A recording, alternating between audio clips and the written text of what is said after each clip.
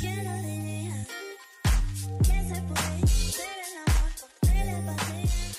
y'all, welcome back to my channel. My name is Madi, for those of you that don't know me, and today we're going to be doing a vision board for the year 2023. I asked you guys on my Instagram if it wasn't too late, and a lot of you guys said that it wasn't and that you guys still needed to do yours. So if you haven't created your 2023 vision board, I'm hoping that you create it with me tonight. I have a glass of Pinot Grigio, so if you're old enough, of course, grab yourself a drink or a snack and let's get started. So I went ahead and bought like this pretty decent sized frame from Walgreens. I want to say it was like $16. While I was there, I also picked up a few more things. Obviously, you're gonna want to pick out like your bulk of photos. I'm gonna go a little bit more into like how do you find these photos, and if you're doing it digitally, how do you like go about that as well. But for now, I just want to make sure that I cover the basics as far as like what you need to create your vision board if you want to do like a physical one that you could frame or just like thumbtack it to your wall or whatever. So yes, you're gonna need your pictures, you're gonna need tape or a hot glue gun or just glue in general. I think I just prefer tape just in case I wanna like move them around. I think it's just a lot less messy. But yeah, and I actually also picked up this really cute diamond pen just to like set the mood, because this year what I want to do is I want to write behind each and every one of these photos and kind of just manifest it into my life, whether that be like this year I'm gonna make $1 million. So you can really write whatever, have fun with it. At the end of the day, you can manifest just about anything that you want in your life. Of course, you just have to have the right attitude. Grab yourself a pen if you feel like doing something similar to that. By any means, you don't need to do this, but that's just what I want to do. Just because I've been doing vision boards for about like 3 or 4 years now, and I just want to take it up a notch. So I already have a vision board saved on my iPad and my laptop. I went on Pinterest and I just chose a bunch of photos, broke down my vision board into 4 different aspects of my life, which are health, lifestyle, love, and finances. So you can choose your priorities for this 2023 year. It's different for everyone, of course, because at the end of the day, you're gonna be seeing this vision board, and I really hope that it resonates with what you're trying to achieve this year. But yeah, as far as mine go, those are my top priorities for this year. So the purpose of creating a vision board is so that way you're able to manifest your dream life. It sounds pretty like cheesy, but if you see your vision board every day, if you're working towards a goal every day, slowly but surely it will become a reality. And so that's really what I get from my vision boards. It gives me inspiration, it gives me motivation, makes you work harder for those dreams that you want to achieve, lifestyle that you want to live, and all that good stuff. So we'll jump right into it. Again, like I mentioned, I have my bulk of photos right here. I printed them out at Walgreens. I actually like made a little album on my phone of all the photos that I wanted to print, and then I uploaded them to the Walgreens website, and I was able to do like a pickup order. So by the end of my workday, like I just stopped by Walgreens and my photos are ready, and that's where I also picked up this frame and the pen and the tape. So if you don't have scissors already, you're obviously gonna want to buy some of those too. Oh, I really like this frame. Again, I got it from Walgreens. It's like a plastic cover, so that way you don't have to worry about it like being heavy or like the glass ever breaking on you. That's really nice. You guys have the option of getting a frame or not. If you want to like ball on a budget, all you have to do is buy like a white poster, or it doesn't even have to be white. If you want to make it colorful, buy a colorful one. I know I bought one that had like sparkles like on the corners.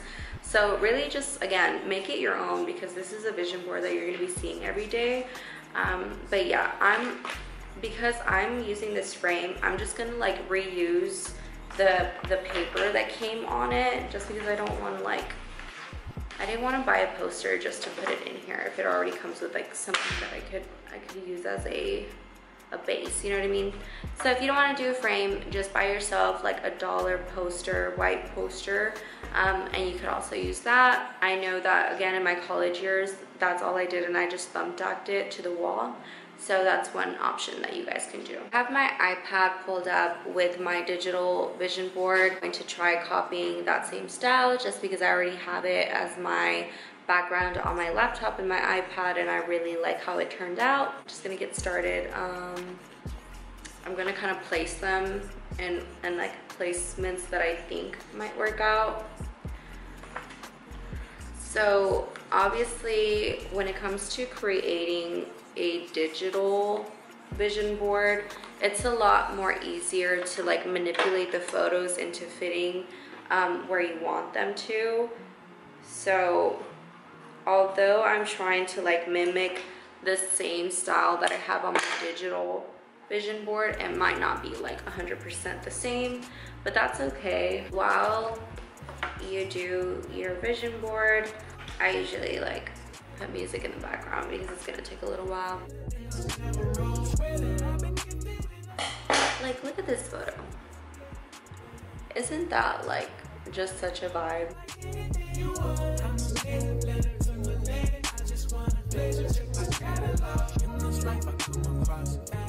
So one photo that I didn't include in my digital vision board, but I saw on Pinterest as I was like downloading these photos again, was a credit score. I don't know about you, but I do not have a perfect credit score, and I am definitely trying to work towards it. This actually turned out to be like a big photo, so I don't even know if it's gonna fit, but we're gonna try. So in one of my previous videos, I mentioned that I got into boxing and printed out this photo just because I'm really trying to keep that up. Honestly, it's like helped me so much with like my upper body strength. I feel like when it comes to like my lower body, I've always like already had pretty good strength. So, you know, boxing has just helped with my upper body strength. I recently started taking spin class, and that's really helped like my overall like body conditioning, which is really good.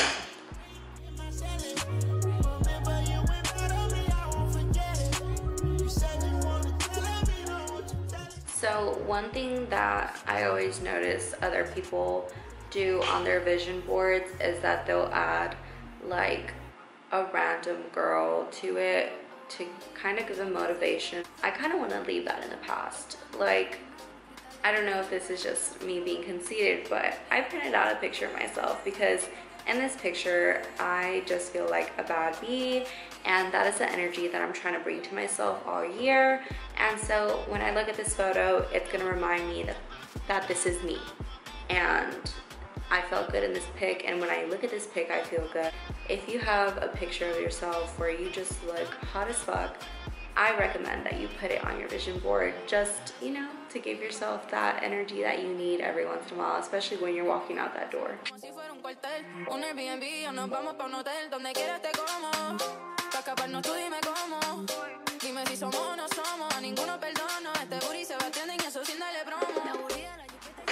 This is another photo of me where I just felt like that bitch, and so I printed out both because I'm gonna figure out which one I want to include on my vision board. I haven't decided yet.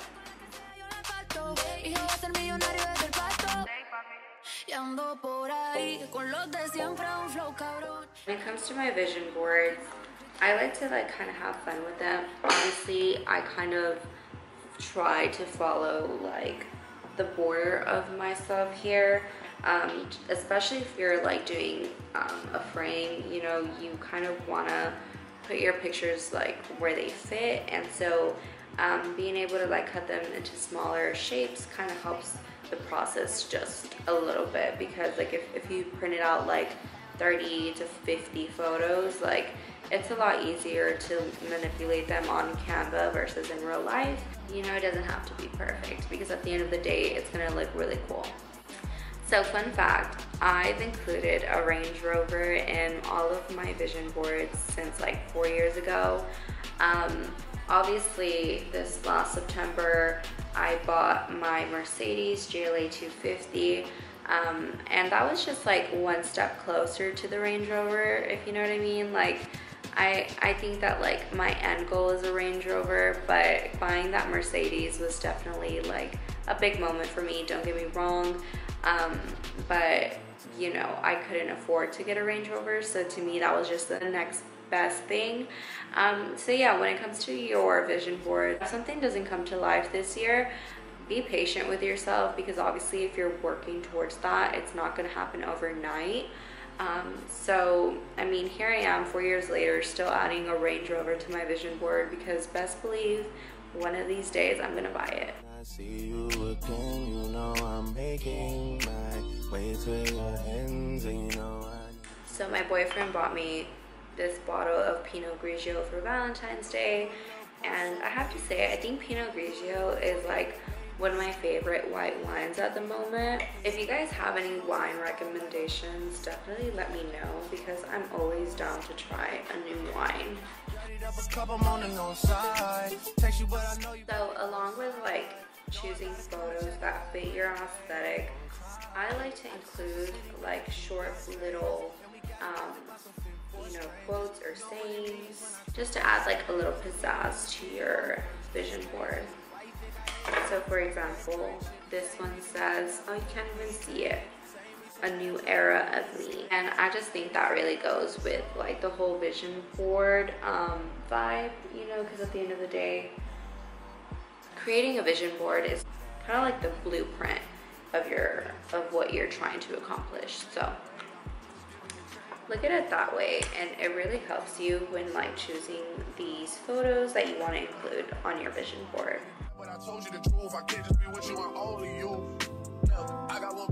So I haven't started like taping down any photos just yet. I kind of want to cut my photos into the sizes that I'm like kind of envisioning for them.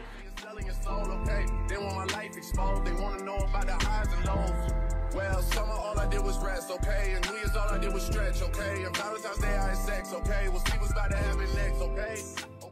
So as you're cutting your vision board, start kind of like placing it where you think they might look best. That's what I'm trying to do, at least. Taking the pain away. I heard you was giving your chain away. That's kind of like giving your fame away. What's wrong with you? Okay, so now that I've cut everything up, let me show you. It's not 100% identical to my digital one, but I really like it so far. So now it's time for me to tape things into place.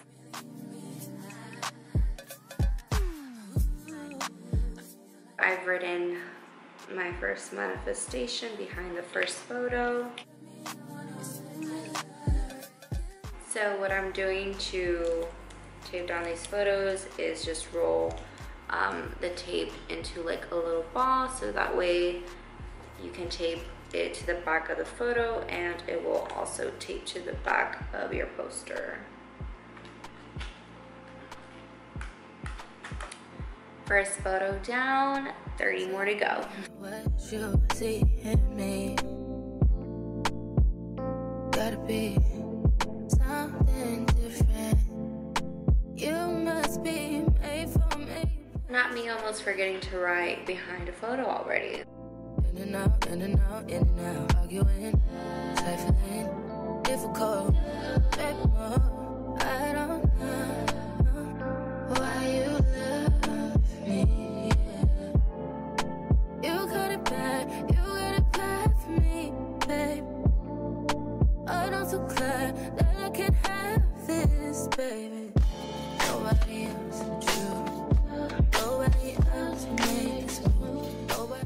Okay, so now that we've created the physical vision board that you see right behind me, I'm gonna do a quick run through of what to do if you want to do your vision board digitally. I'll let you guys open up your laptops, your iPads, your phone, whatever it is you want to create your vision board on.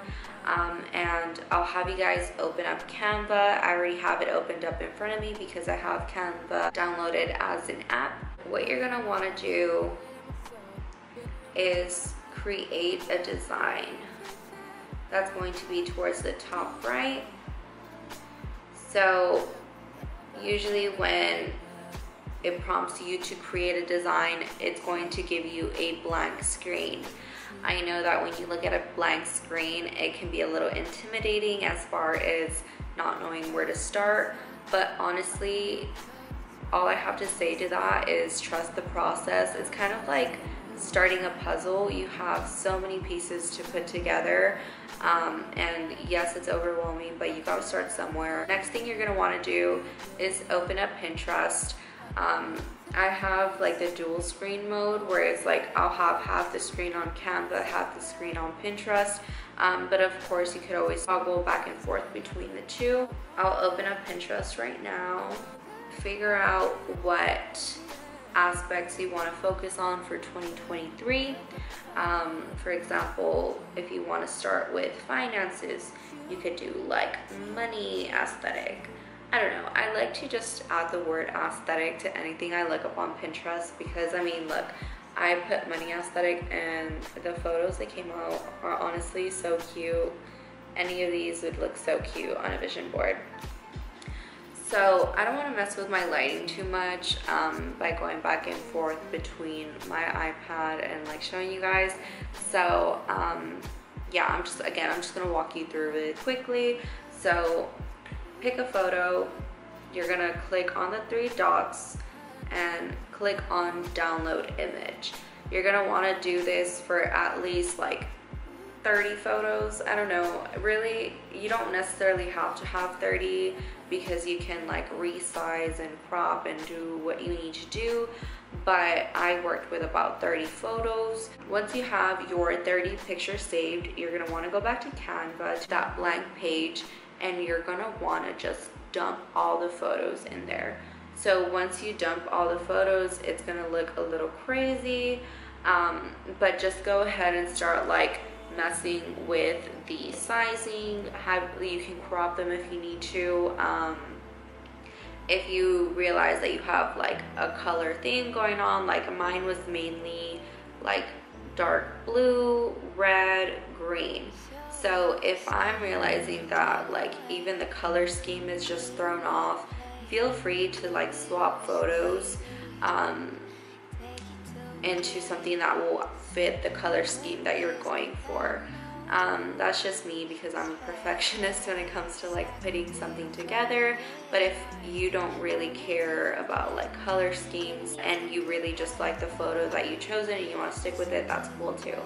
So yeah, really just mess with the photos, move them where you see best fit. Some people with their vision boards, they do like their aspects kind of like gathered together. Doesn't really matter, it's really up to you how you want to place them. Really get creative with your vision board, make it your own, and just keep messing with it until you think it's complete. Once you complete it, you're going to want to click the save image, and from there you can honestly save it as your screensaver to your iPad, your laptop, your phone. I did my like work laptop and my personal iPad because I use those like almost on a daily basis, and so again it just serves as a good reminder as to what my goals are for this year. And well, now I'm gonna have a physical reminder with my my framed vision board. I think I've decided on framing it right next to like my mirror, the one that like I use on a daily basis, just so that way as I'm getting ready to head out the door and I check myself out one last time, I also see my vision board and, you know, just go on about my day with those intentions. That's it for today's video. I really hope you enjoyed making your vision board with me. If you didn't create one today, I encourage you to have a vision board party with your close friends, your sister, your boyfriend, whoever it is, and just set your intentions for the year. It's never too late. It's still February, so we still have plenty of time to set our intentions for 2023. As always, please like, comment, share, and subscribe. Bye. Touchdowns in your runway. I'm Texas forever like boy, man. I'm Rambo, I'm building it like John Jack. I'm Camo.